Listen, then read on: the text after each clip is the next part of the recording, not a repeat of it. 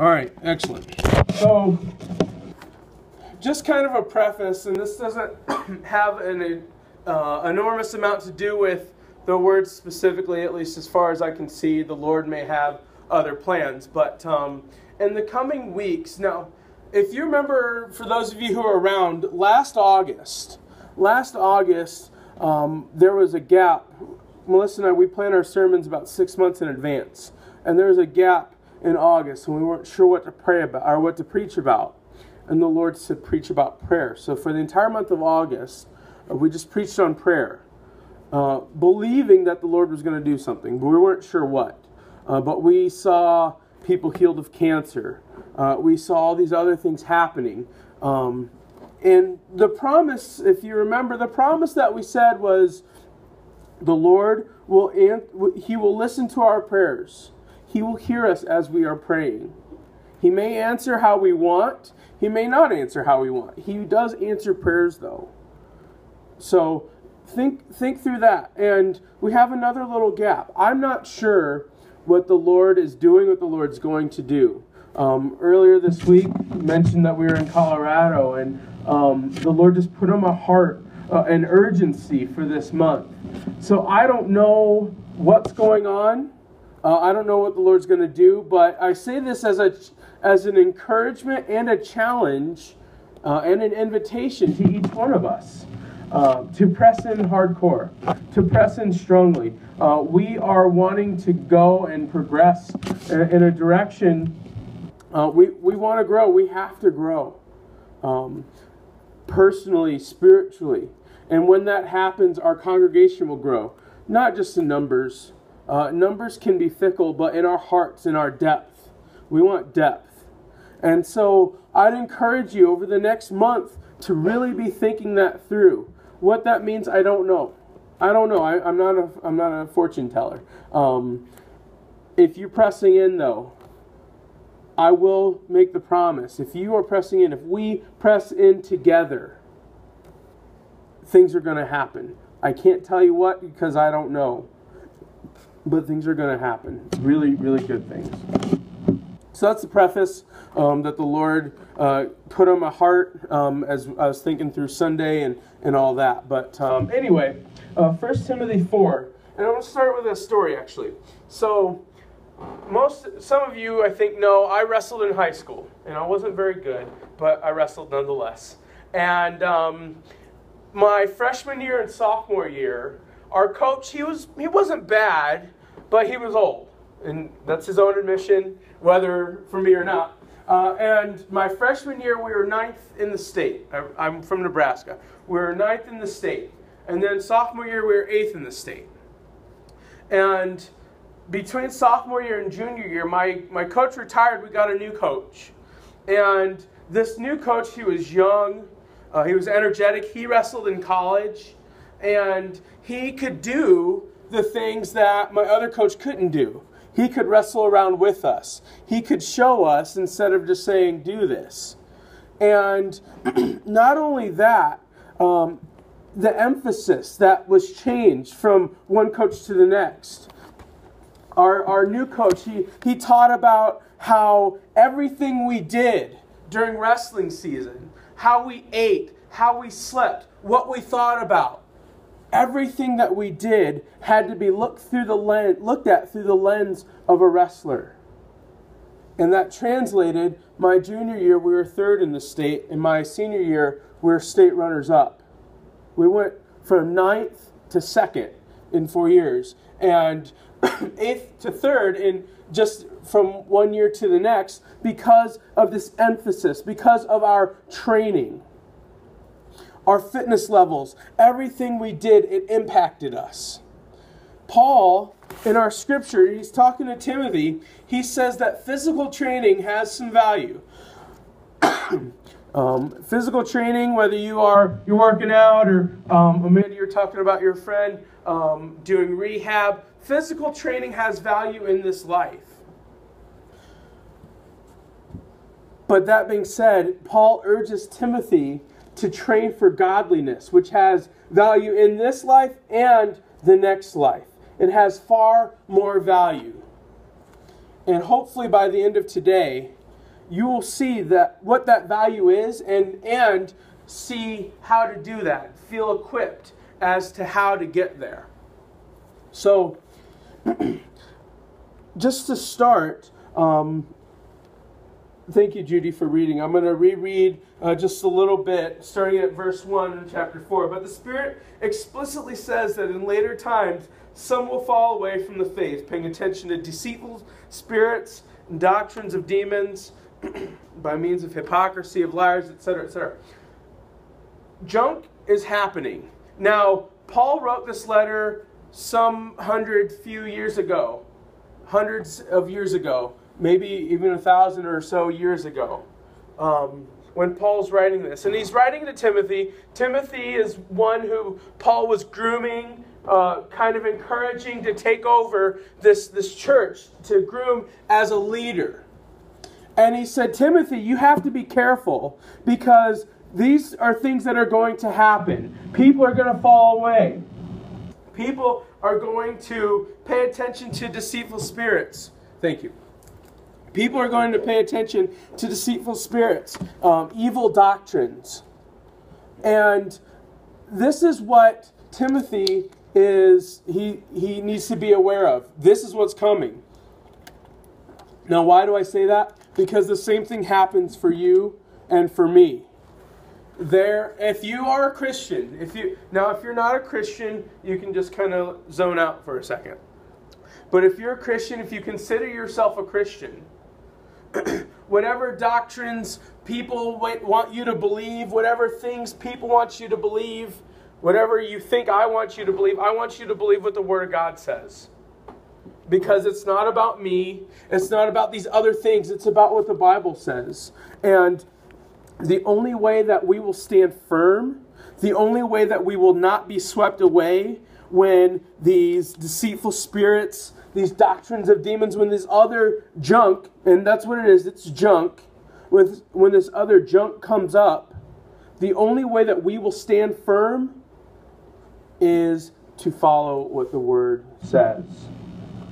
And the method of that, standing firm, is where we come to for today, training for godliness. So I just wanted to say that as a preface. But look up to verse 7. Verse 7. But having nothing to do with worldly fables, fit only for old women, on the other hand, discipline yourself, train yourself for the purpose of godliness. For bodily discipline is only of little profit, but godliness is profitable for all things, since it holds promise for the present life and also for the life to come. Godliness has value for this life. Have you ever been around a person, a friend, brother, sister, maybe someone in church, this church or a different church perhaps, and you just knew that they had Christ in them. They're a strong Christian. Something about them, whether you picked up on it, what it was or not, it was just different from your friends, from the other people that you interact with daily. I have this friend named Justin. And this friend of mine named Justin, he has that effect on me. Whenever I'm around him, he makes me want to be a better Christian. He's different from my other friends. He's different from the other people that I encounter. He loves well. He serves Christ well. He worships well. And I know that he does these things because he trains for godliness. He trains to be like Christ. The benefit of that is in this life. The benefit for Justin, one of the benefits for Justin as he trains for godliness, is to be an inspiration to people like me. And I would dare to say that if you call yourself a Christian, if you consider yourself to be Christian, the same should be true for you. That when you are around someone, when you come near, when you walk in the room, that they would say, yeah, he's different. Yeah, she's different.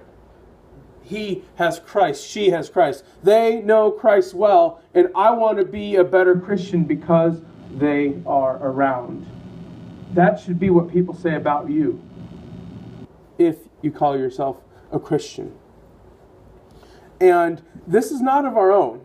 This is not of our own doing. Justin, I'm pretty sure, I guess I didn't ask him, but I'm pretty sure when he prays, when he reads his Bible, when he worships, he doesn't do so thinking, well, I want to be this so that Kenyon will look up to me. Or I want to do this so other people will do it. No, he does so because he wants to know Christ. He wants to experience Christ, have great fellowship with Christ. And whatever else happens is just the icing on the cake.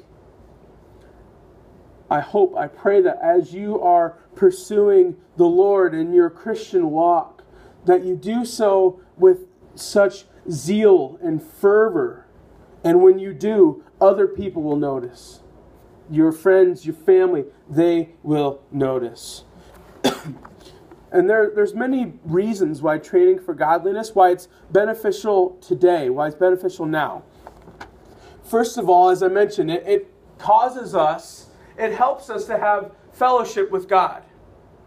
It helps us to have fellowship with God. Think of an athlete. I think I've mentioned before, at least to my boys, I know the gentleman who was the silver medalist at the 2008 Olympics. He's a distance runner. And for him to be to the level where he's even a medalist, a contender, where he makes an Olympic team, he has to know his sport really, really well. And to do so, to compete at the highest level, to be, well, I guess second best in the world. He has to know the sport so he can master it. If we are training for godliness, we're not going to master the Bible, we're not going to master God, but if we will get to know it better. His name is Nick. Nick can tell me more about running than I would ever know. Maybe more than most of you would know put together. I don't know what you know about running, so I don't want to discount your knowledge. But he runs, and he runs at a very high level. He is a master in this sport. As we train for godliness, we will become more and more knowledgeable in what it means and what it looks like in this life, and it's beneficial. Another benefit that we receive in this life as we train for godliness is in our battles with sin. Now, as our eyes are fixed on Christ, we lose track of the other things around us. If I'm looking at the piano, I can't see what's going on behind me. I'm not looking, I'm not paying attention, I'm paying attention to the piano. If I'm looking at Christ, the sins that I might be tempted to commit, the habits, the things that I do that I shouldn't be doing, I won't do them because I'm not even going to give them the time of day. Think about, I'll pick on Brittany for a second. Maybe not Brittany, but some of her friends, the girls her age, might say to this boy, don't bother me, leave me alone. And if they don't want him bothering them, they're going to think about something else. They might think about their friends. They might think about school.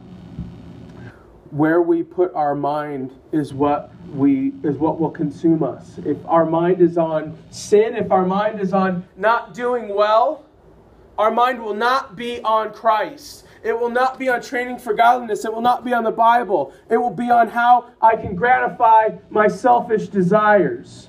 It will be on how I can get what I think I deserve, what I want, instead of not giving a darn of what God wants. But instead, if I look above, if I think about Christ, if I think about the cross and what He did, you think about the song, and the things of earth grow strangely dim. This habit, this temptation, it diminishes as I think about Jesus. The benefit in this life today, now, for those of us who we consider ourselves to be Christians, you struggle with sin, I struggle with sin. We think about Christ, and we can conquer it. We can conquer it. Romans 13:14. It says, rather clothe yourselves, Paul writes to the Romans, clothe yourselves with the Lord Jesus Christ, and do not think about how to gratify the desires of the sinful nature. Clothe yourselves with Jesus Christ. And don't think about how to gratify the desires of the sinful nature. If your sinful nature wants you to go this way, go this way. If Christ is over here, you're not going to go over there. I hope that makes sense. I hope it does. Finally, training for godliness in this life, it benefits other people. I mentioned my friend Justin. That's a benefit to me. One of the hardest verses for me to accept is 1 Corinthians 11:1. And it says, follow me as I follow Christ. Follow me as I follow Christ. And Paul is saying this to the people who live in Corinth. He says, look at me. Follow my example as I follow Christ. Now, for that to happen, Paul has to be living as he should be living. He has to be following Christ for him to say, yeah, do what I do. If I'm not following Christ, I can't say to any of you, follow me as I follow Christ. Can you say that to someone this morning? Your friends who are not Christians, your brothers, your sisters, your family members who were Christians and they've fallen off. Hey, friend, hey, brother, hey, sister, follow me as I follow Christ. If you can't say that to someone else, perhaps you need to do some life change. Perhaps there's some heart issues that need to be mended. This is what we can and should say to other Christians, that follow me. I will help you grow. Follow me as I follow Christ. Now, we as Christians, we always have to have this in mind. This is not cheerful talk what I'm about to say, but it's truth, and so don't get mad at me yet. You can get mad at me later if you want. But 1 John chapter 2, 1 John 2, 3 through 4, it says, we know that we have come to know him, to know Jesus, if we obey his commands. The man who says, I know him, but does not do what he commands is a liar, and the truth is not in him. If we say that we know Christ, but we don't do what he says, we are a liar, and Jesus is not in us. The truth is not in us, if this is the case. Again, this is just the word. If you or someone you know are caught in a pattern of disregarding what the Bible says, even though you know what you should be doing, your salvation may be in jeopardy. Your salvation may be in jeopardy. If the Bible says to do this and I say, I don't give a rip, I'm going to do whatever I want, your salvation may be in jeopardy. And I don't say that to beat anyone over the head, but to, one, preach truth, and to, two, say, if this is you, then repent. Or if this is someone you know, show them with love and with grace and say, my friend, my brother, my sister, you need to correct yourself. You need to correct yourself. Training for godliness is good for not only gaining salvation, but for maintaining and thriving. As I was saying, we want to thrive. We want to grow in our depth. As we train for godliness, we will grow in our depth. We will thrive in this salvation that we have. Think back for a second. Think back for a second when you became a Christian. For some of you, maybe it was a few years ago. Some of you it was longer. I won't go into years. Ernie, don't beat me up. But think about when you became a Christian. When you did, you probably knew a few truths about the Bible, about Christ. Jesus loves me, this I know, for the Bible tells me so. Yeah, that's something that most people know when they first become a Christian.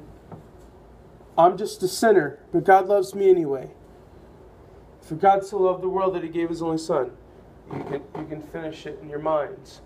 These are simple truths, and they're truths, and they're good. That when we became a Christian, this is how we thought, and that's great.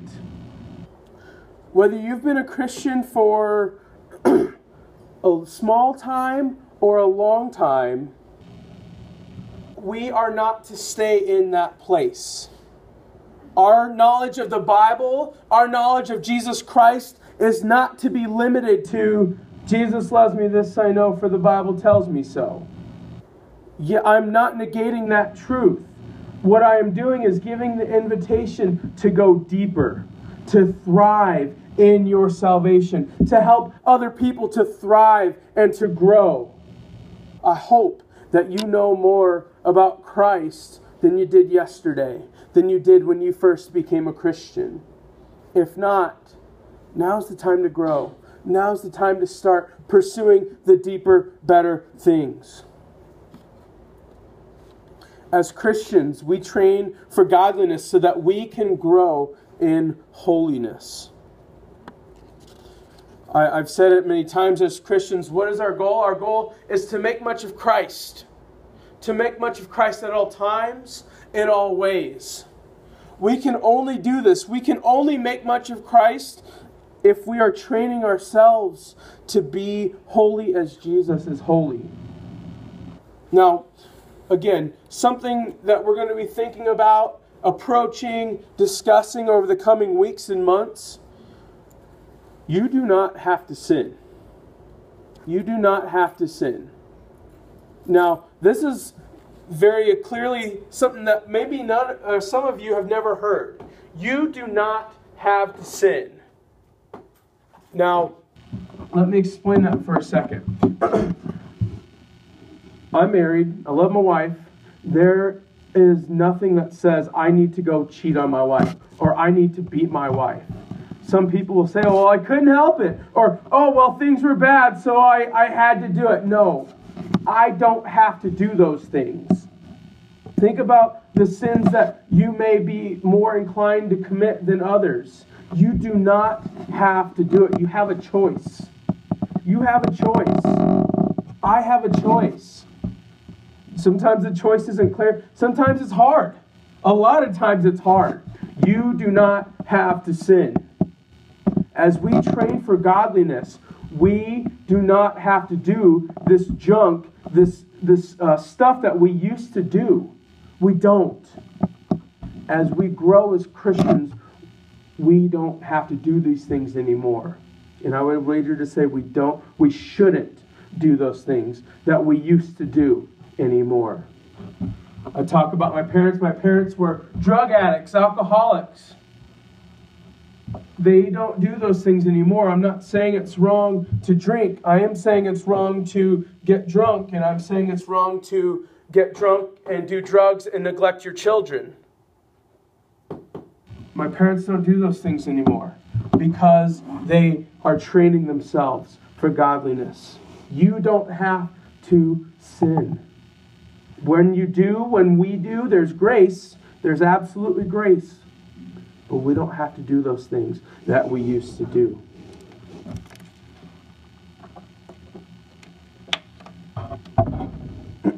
So, you may be thinking, oh, well, this is all good, but how?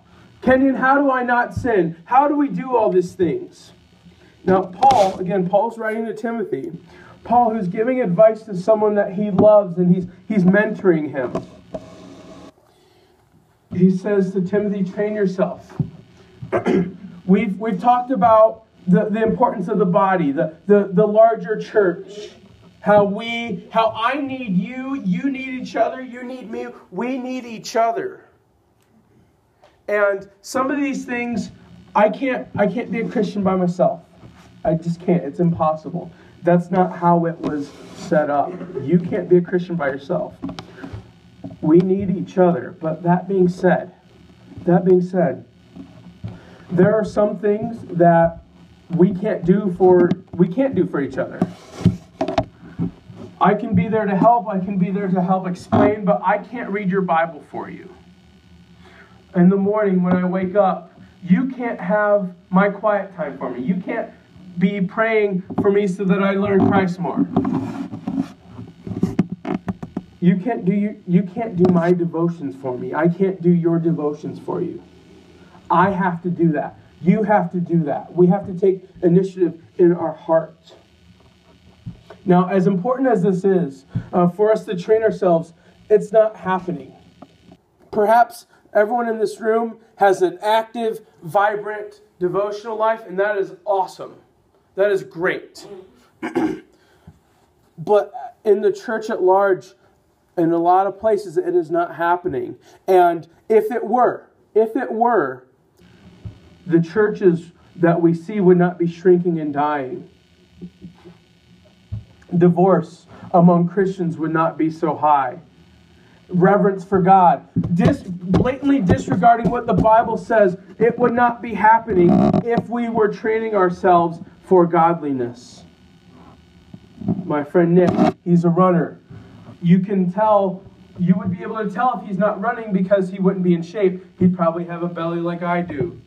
Instead, he's long and thin, and he looks like he's been running. Nick is a runner. There's a quote I have on my wall in my office. It says, it's from a Christian worker in Iran. And this worker, he says, "I've seen people copy the whole Bible by hand in notebooks so they can have their own copy. The Bible is the scariest weapon in the world." I don't think I'm risking much. If I am, correct me later. I don't think I'm risking much in saying that in the United States or in the Salvation Army, very few people have that kind of reverence for the Word where we would be willing to copy it down word for word by hand. The question we have to ask ourselves is, why not? Why not? What do we need to have this reverence for the Word? We need to get on board with what the Word of God is. We need to get on board with what the Word of God says.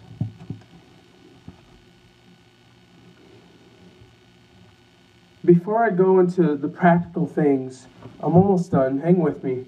The practical things of what it's going to look like. I want to tell you that if this part doesn't stick in your mind, if you're not ready to engage at this point, ready to jump in, it's not going to matter. We have to take it upon ourselves right now. I can't do it for you. You can't do it for me. You can't do it for the person sitting next to you. We have to take it upon ourselves right now, today, tomorrow, this week, next week, to be intentional. To be intentional about training ourselves to be like Jesus. And even though next year's the Olympics, and even though they're not happening for another year, all of the athletes who want to go, who are hoping, yeah, I want to be a swimmer there, I want to be a runner there, etc., they're training now. They're training now, and they're training hard so that they might have the chance to represent their country. They are enduring great training. And just as they are training that long and that hard for something that is just a gold medal is not going to matter in eternity. We are to train for godliness. We are to train for a prize that will not fade away. This prize, it will be there for us. We have that privilege. So the last thing I wanted to mention is to give you some practical things of what godliness, training for godliness includes. So if you're a note taker, this might be a good thing to write down. But I want to give this disclaimer. It's not an exclusive list. You can do more than just the things I'm about to say. Maybe for better ways. For you know yourself, God knows you better than I know you. For better ways on how to train yourself for godliness. You need to seek Christ. You need to seek Christ. He will reveal His will to you. He knows what you need. Now, most of these things, they're going to sound familiar. But just try, if you can, try to adopt a new way of looking. Look at it with fresh eyes. Listen with fresh ears. If you're doing these things, I promise they'll help you. I promise. So the first practical that we can do to train for godliness is to have a specific daily prayer life. Now, praying daily is something that needs to occur. And as I said, I promise that if you do, you will see results. There was a conference that I went to as a teenager. And at this conference, the gentleman, he said, I think he had 5 or 6 uncles. And these uncles were bodybuilders. Tough, hardened men. Competing bodybuilders. And he said he prayed for his uncles for 13 years. 13 years. And all of them came to Christ. 13 years and all of his uncles came to Christ. It was slow, but his daily prayers, they helped. They mattered. If you want your friends and your family to come to Christ, if you want your kids, your grandkids to know who Jesus is, pray daily for them. And as mature Christians, as Christians who desire to grow, I want to challenge you to pray for other things. Heavier things than just your family. Heavier things, deeper things than just this church. Reading through Scripture, in front of you is a red old songbook. Reading through, you will see deep, deep thoughts and words in there. And the challenge is this. Pray prayers that will grow you and stretch you. Pray prayers daily that will grow you, that will make you uncomfortable. Think about the story of Peter calling to Jesus and saying, Jesus, if that's really you on the water, call me to come out to you. And he said, come. Jesus said to Peter, come. There's a song that says, Spirit, lead me where my trust is without borders. Let me walk upon the waters wherever you would call me. Take me deeper than my feet would ever wander, and my faith will be made stronger. Would any of you dare to pray that? That God would take you deeper than you would naturally go yourself? How many of you have ever walked on Lake Pelican or Lake Kempesca? Have walked on top of non-frozen water? You know, it'd be, especially if you can't swim well, it would be scary. Or even if you can swim well, in the middle of a storm, to walk on top of it in the middle of the lake. That's exactly what Peter did. He said, Lord, if it's you, bid me to come. And the Lord said, come. The challenge, you can grow, you can train in godliness by praying prayers, difficult prayers. Growing mature Christians will do this. Another practical thing is not just to be reading your Bible, although that's important, but to work to memorize Scripture. Work to memorize Scripture. Now, some of you get very scared at that thought. Oh, no, Kenyon, I can't do that. Yes, you can. Yes, you can. Psalm 119:11, it says, I've hidden your word in my heart. I've hidden your word in my heart that I might not sin against you. Memorizing Scripture, it can be hard, but it is worth it. It is worth it. And to train for godliness, memorize Scripture. You will become more like Christ. You will learn more about Christ. And you will grow. You will experience Him in deeper, more full ways as you memorize the Scripture. Being able to think about Scripture in a moment of need can help us from sinning. It can be beneficial. When I'll pick on Dennis. When Dennis's brother died last year, I had the very, very great privilege to pray, and we shared Psalm 23. Now, my Bible was in the car, but I knew it. You memorizing Scripture might be what someone else needs in that moment. Might be what you need in that moment.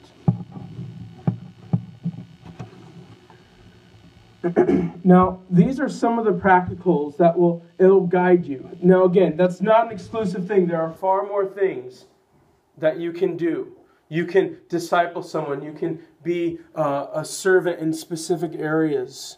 If you want to talk more through what that might look like, I would love to talk through that. Grab coffee with you. Grab a meal with you. But if we are Christians, again, if we are pursuing a greater, better walk with the Lord, as Paul encouraged Timothy to do, these are things that we can and should be doing. Everything you do should be focused on that one thing, which is godliness, which is Jesus. I'd invite you to stand. Let's stand.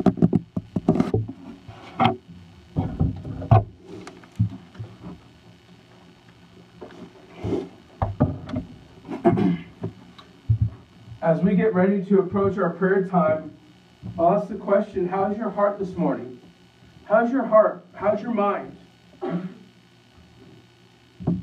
Are there places in your heart that you can say to me, that you could say to someone younger than you, follow me as I follow Christ? Or are there things in your heart, in your life, that would deter you from doing so? We have the great call, the great privilege as Christians to have fellowship with the Creator of the world. And whether you agree with me and see this training for godliness as something that you can do, I want to speak to you as Christians. The general of the Salvation Army, he recently said, no matter what situation we face, we must be in the sea with Jesus. Jesus this morning is calling you to something deeper. Jesus this morning is calling you to something better and more full than what you have today. So we're going to pray. And some of you in here, maybe you've stayed in the mode of being a baby Christian. That all your faith right now is Jesus loves me, this I know, for the Bible tells me so. And if so, that's great. That's great. Come deeper. Come deeper. Respond to Christ as He calls you deeper. Some of you are seeking to grow and trying to grow deeper in Christ. And to you, I believe the Lord would have you to check your training. Check your training. Are there areas that you can dedicate and train better to know Him, to experience Him more full? Does it register in your mind that you don't have to sin? You don't have to sin. That's a lot to think about. I don't know what the Lord is saying to you. We're going to take a moment. We're going to pray. If you would like to come to the altar's here. And to confess your sins. Or to say, Lord, do something crazy. Do something big in me. Take me deeper than my faith would ever wander. If you want to just stay at your seat, you can do that too. We're going to take a minute to pray, and then we'll close. Whatever the case might be, we all have the invitation to grow. We all have the invitation to go deeper with Him. As we train collectively, as we train individually, we will experience Christ. Let's pray.